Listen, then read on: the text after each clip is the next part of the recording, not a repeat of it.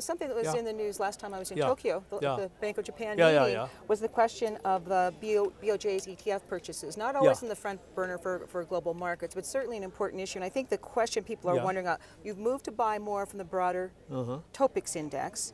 So could you do even more of that, or does that even create its own risks? And I think this is something important to everybody. As you may know, we have been purchasing so-called ETF.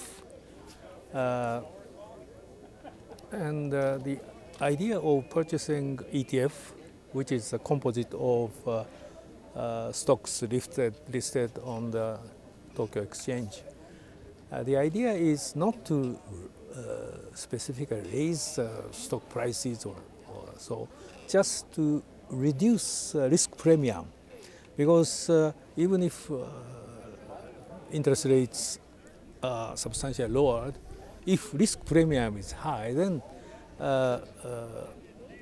companies, firms do not invest. So we thought it's necessary to reduce risk premium, and I think we have successfully reduced risk premium, because now companies are investing quite strongly.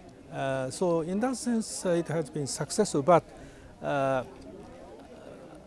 I don't think at this stage we can expand this program. No, I don't think it's necessary, because, as I said, risk premium is reduced, investment is increasing in a very robust way.